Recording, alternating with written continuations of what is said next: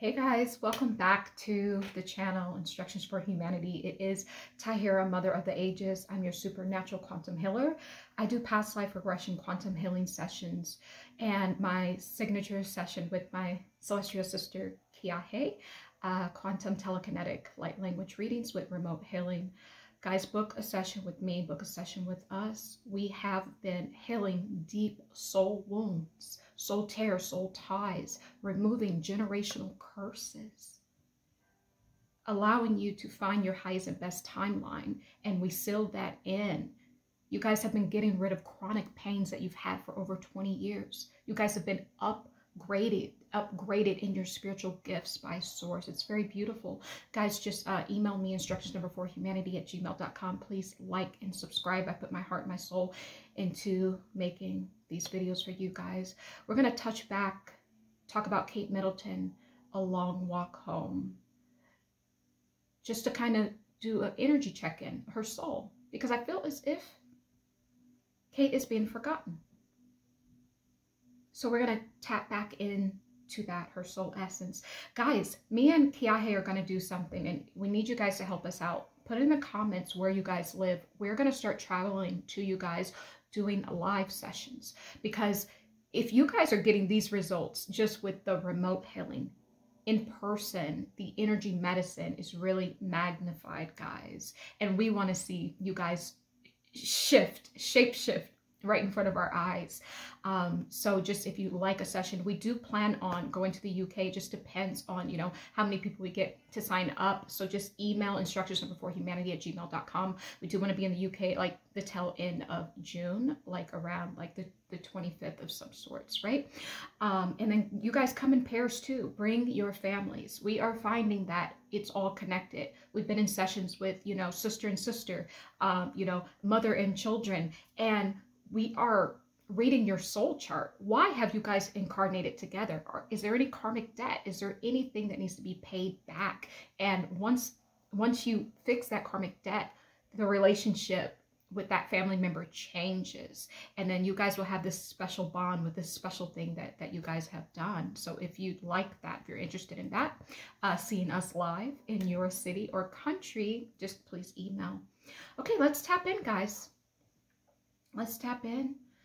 Guys, this is really sad because we're doing our part. The collective is doing our part to find Kate. But we are allowing media, we are allowing the palace, we are allowing the madman William to put out fake this and that. We are allowing them to get away with not telling us the truth about where is Kate, where is Catherine, where is the Princess of Wales. Is the Princess of Wales the same place the other Princess of Wales is? So you can watch my Royals playlist. This will all be outlined. I don't even know if I need to recap really quickly in like 20 seconds. I had dreams about Kate being in the in-between, not necessarily passed all the way over, but not necessarily living. And I've been following the soul signature of Kate Middleton to the afterlife. That is where it has led us. So this has been a progression. But why isn't anyone looking for her?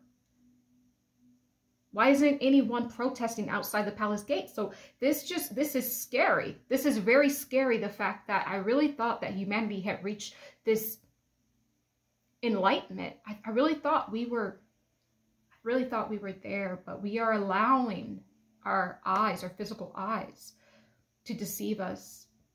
And this is what I feel like we need to tap into. So this is going to be kind of part 2, Kate Middleton, A Long Walk Home.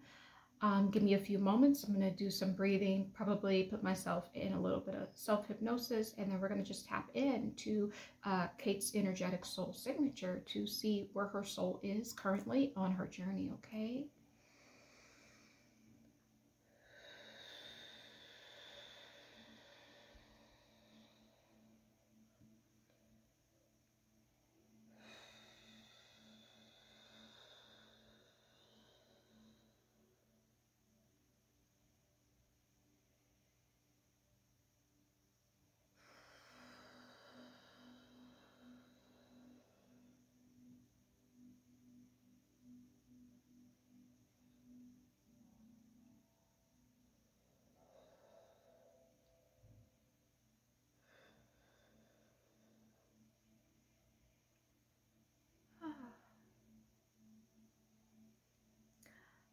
Okay, guys, so sometimes I pick up messages with just moving the air through my body. I can tell you that where Kate is, it's in this, it's a floating sensation, but not that she's drifting, that she's coasting now. It's almost as if she has gained control of movements of self, right? And so I'm in a swimming sensation, but not the sensation I was before when I saw her kind of in the in-between, right? This is a controlled motion, and she's showing me that wherever she is, she's breathing in new air. And as I take in this air that she's breathing, it's like, it's hard for me to acclimate myself to it as if it stops. It doesn't go through like my trachea, it stops there. So it tells me like wherever she is, that it's not here on earth. It is not. It is a different atmosphere that she is breathing in. And I was able to see some sort of portal of light here. It looked like she was looking from an ocean, some sort of water state, right? This is very interesting, some sort of water state. And it's almost like I saw her looking up and from in the ocean, some sort of ocean, and how she can see the sunlight on the surface. So this is very interesting, guys. When we think about something like this, it almost makes me think about being reincarnated, right? Because it's not a fearful feeling. This is not the same energetic read as before, where Kate was trying to figure it out in the afterlife. I feel as if she has made her transition. She's breathing in new airs from new atmosphere, right? And she is now in a water state. A water is consciousness, and water is also how we get birth, right? To different realms and different worlds. And even if we were to choose to reincarnate here, we would need to be in a watery womb. So let's feel around. She seems to be in some sort of womb state floating. It doesn't feel like a physical womb. It feels more like a cosmic womb, like a universal, like a collective womb state that we go back to. Let's feel deeper into this womb space. Okay.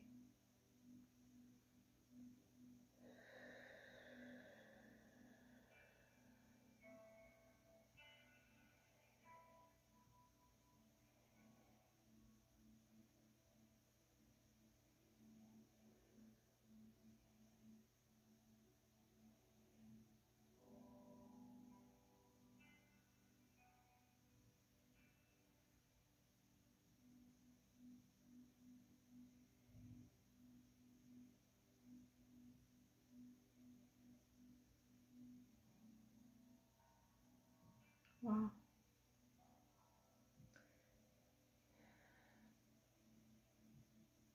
I just keep hearing reborn of the reborn. It feels like she's in some sort of collective womb space, but she's mastering movements of self. It's almost like everything, I feel like she's kind of in a manifestation bubble where she is learning. I feel like Kate is being trained spiritually. She's learning, because I'm here and I'm kind of using my left brain, or my left essence here, and she's using it to call something forth, and she's exerting very little energy. It's effortless what she's doing. She's in some sort of womb space, but she's receiving knowledge, and almost as if she is practicing without practicing. She's just existing in this atmosphere, and it is effortless to manifest here. Okay, let's see what else.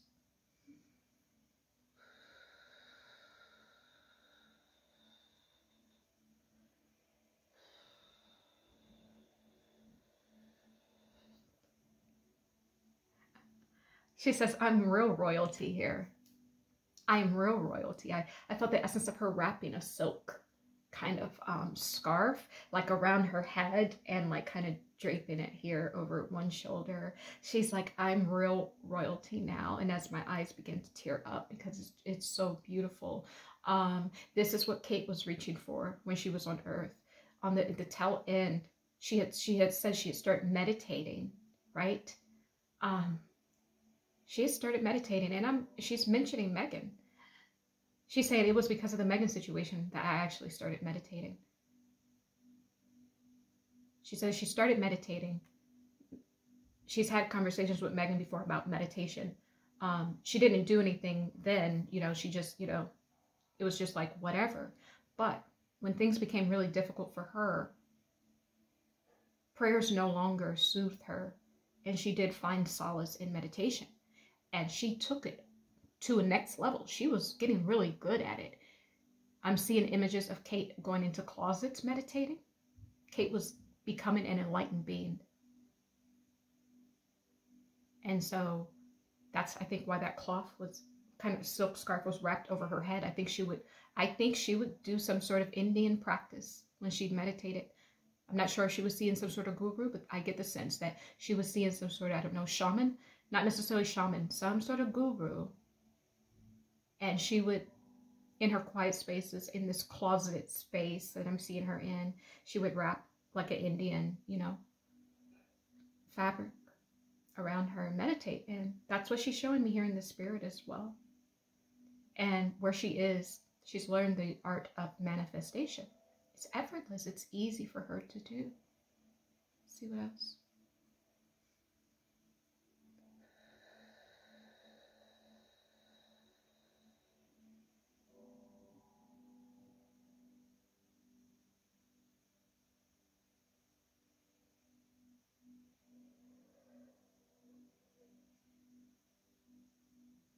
The veil will be removed. It will be removed from their eyes. When the clock strikes an unthinkable number, she's given reference to a tragedy here on earth. When the clock strikes an unthinkable number, when there is a huge event that wakes up the greater wide humanity, this is when our eyes will be open. She's not waiting. She's not in the afterlife saying, hey, find me, find me. No, she's not. She's at peace. She's giving grace to humanity. She's saying, when the clock strikes an unthinkable number, when there is an unthinkable event that happens that affects so many people, this is when they will awaken. This is when the truth will come out about me. But for now, I'm giving grace because where I am is bountiful. There is no lack here. I'm still royalty here. I'm in this enlightenment state. And she's just coasting, guys. She's floating. She's coasting. She's in some sort of cosmic womb. Now, is she really in water? No. But this is the essence. These waves are frequency waves that she is in the etheric realms. And she's coasting. These are waves of frequency, right? This is what she's learning. This is what the last tail end of her life has led her to. She was in deep meditation. And, you know, believe it or not, she's giving reference to Megan. That Megan mentioned this. She never meditated with Megan or anything. She said it wasn't until much later that she actually did her own research and really saw this to be a really good practice for herself. But she has given reference to that, and she wants you guys to know there's absolutely no strife. Where she is, it's absolutely love. And she's rooting for everyone, even William. She's rooting for everyone. There is no lack in her heart. There is no lack. She wants everyone to know that. When they are ready to find me, they will find me. That's what she's saying. When they are ready. But for now, the game must go on. She's calling life a game. This game must go on. But when they are ready, some are already ready, some have found me. When the others are ready, or when the clock strikes an unthinkable number, they will find me. They will find the truth. I'm not concerned about that.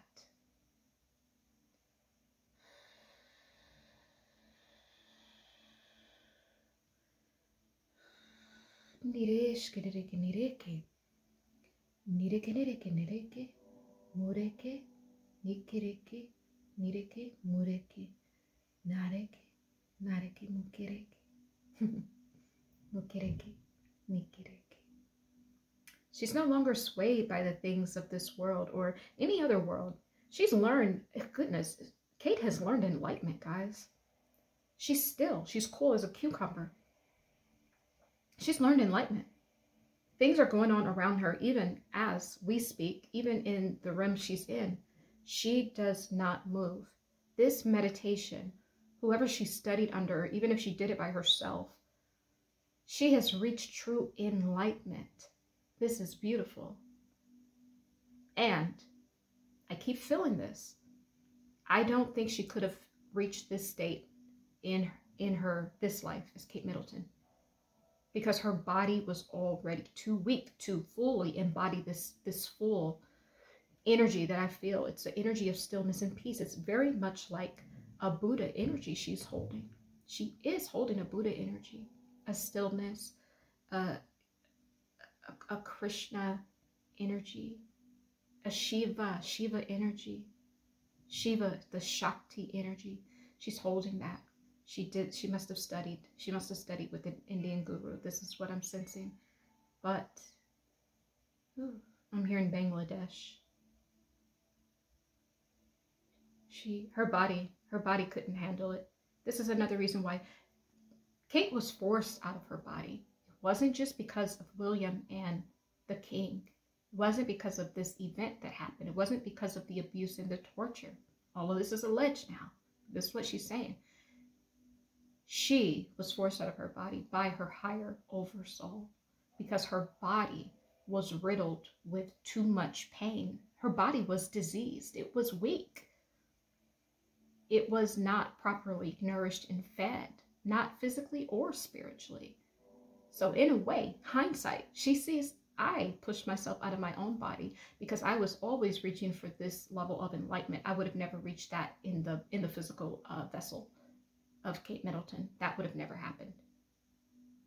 So she wants everyone to know that even when other people do things to us, it doesn't matter, because ultimately it is our oversoul that creates the scenarios, that agrees to it. She understands that she agreed to this because where she is now, she would never be an enlightened being had she not gone through that. And she has no regrets, absolutely no regrets.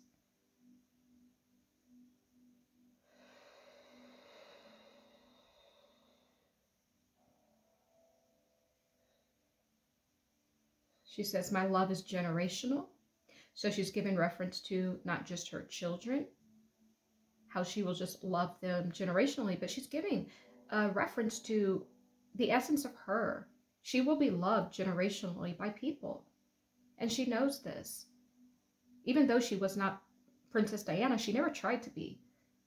She always just wanted to be the best her, you know?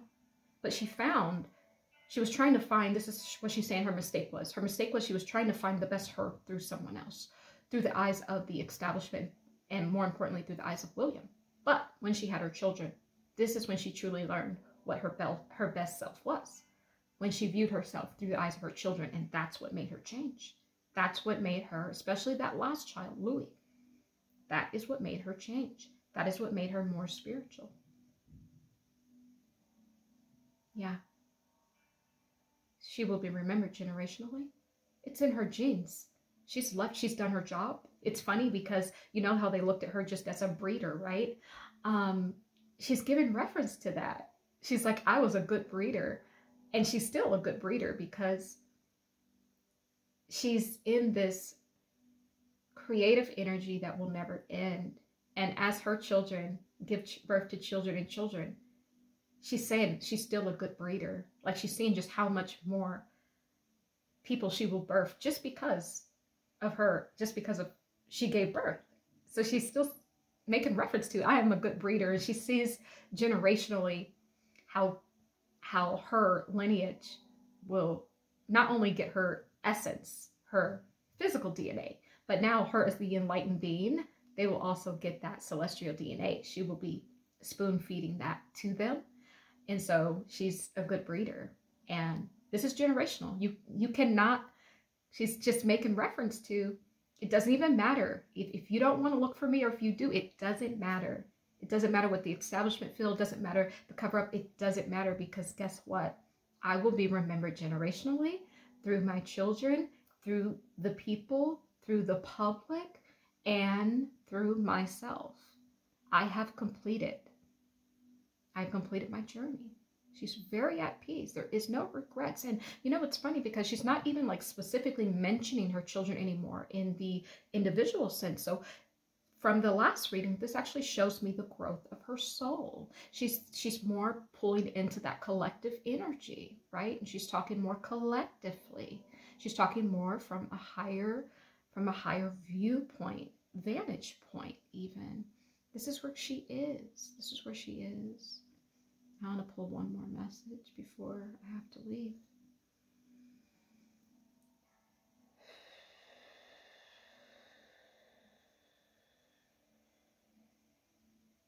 She said, when I made my metamorphosis from the butterfly, full expansion here in the heart space, a love flooded in that I didn't know existed. It truly is. Your heart truly is a superpower. So much love, so much fulfillment and fullness in the heart. It's funny because if you try to give a human being this amount of love, they would get an enlarged heart. Their heart would not be able to handle it. So like when she fills me up with this, like stretches my chest cavity, there's so much like love floating in that it pains my heart. So there are some people that just transition because they are enlightened. It's not that there's anything wrong with them per se. They just transition because they are so enlightened that their physical vessel cannot hold the expansion that they're being gifted, right? This is what she wants to say. So this is kind of part 2 of Kate Middleton's soul, a long walk home, guys. And it's beautiful because she is morphing more and more into a collective consciousness, no longer speaking kind of from individual. She's on her way, and that's very beautiful. And we'll tap back in with her beautiful energy, guys. But just subscribe to the channel, guys, and yeah, let me know. Email me instructorsnumber4humanity@gmail.com if you would like to come and get your own quantum telekinetic reading with remote healing, guys. Bring your friends, bring your family. We're going to see you guys individually, and then we're going to see you guys collectively. Let's find out if there's any outstanding soul trauma or debt. We're all interconnected. That's what we've been finding with these pairs have been coming to me. You can certainly just book a single live session with us as well. But if you have best friends or sisters or sister and brother or whatever the combination, children, mother and child or father and child, that would just be amazing because you guys are born together. You guys are in each other's life for a reason. And part of that reason is to heal together, is to actually heal past life trauma and pain. So that's what I'm here to help you with, guys. And I also do past life regressions as well. So just email me and I'll email you a list of services, guys. But I love you. I love you. I love you. And so it is as we walk together in divine love. Be well. Be well, guys. Bye.